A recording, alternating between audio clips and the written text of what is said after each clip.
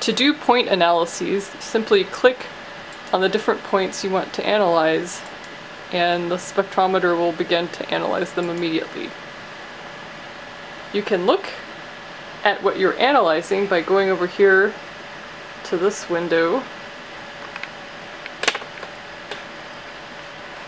on the right hand side and toggling from acquisition to analysis. And so here we're seeing the data for the first analysis spot. And I can tell that because if I look at the bottom down here, I can actually see that number 1 is highlighted. So that's the first analysis spot down here.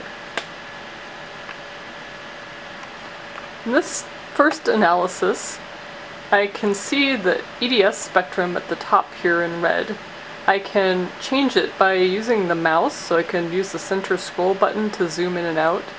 That's too far in. I can use this line and kind of drag with the left side click on the mouse to expand and look at the spectrum. You'll see that below that is a periodic table, and the software is making an attempt during and after the analyses to identify elements based upon the energies of the EDS bands that you see above, these peaks. Some of these need to be looked at by a human, and so you're going to have to use your better judgment to decide if the software has done the analysis correctly or not. For example, we know that there's carbon on the surface of the thin section because we carbon coded it. So we might click on this and decide we're not going to count carbon in our chemical analyses because we know it's a surface feature.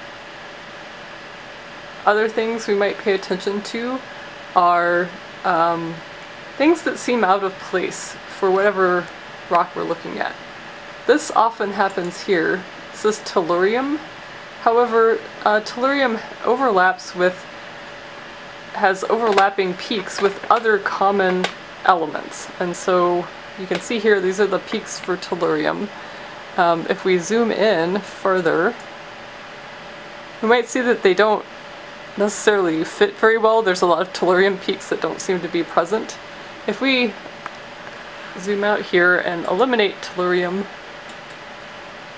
right, we may be able to identify something else, including aluminum, for example, that might fit some of the peaks better. In this case, it doesn't seem like it does.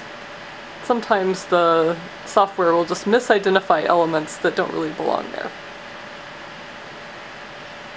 Gold may be another example. However, we should be pretty excited here because we seem to have zirconium. We can click on the zirconium peaks, right, and see that we have zirconium peaks. We can click on this and see what the zirconium bands are.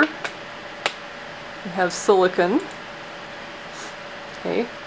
And we may be thinking at this point, wow, look at this mineral. It's been very bright in backscattered electron image. It's the number 1 analysis right here on this very bright, long, skinny, euhedral looking crystal.